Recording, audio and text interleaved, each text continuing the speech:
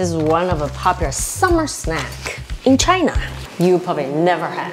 Boil a pot of water, put all the spices in.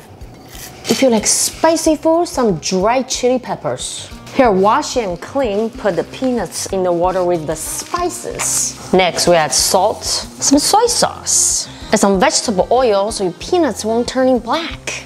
Rock sugar to balance the taste.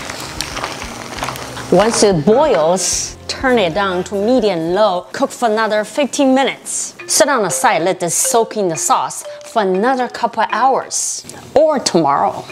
Hello, hello, this one is for you. Best with some beer and Netflix.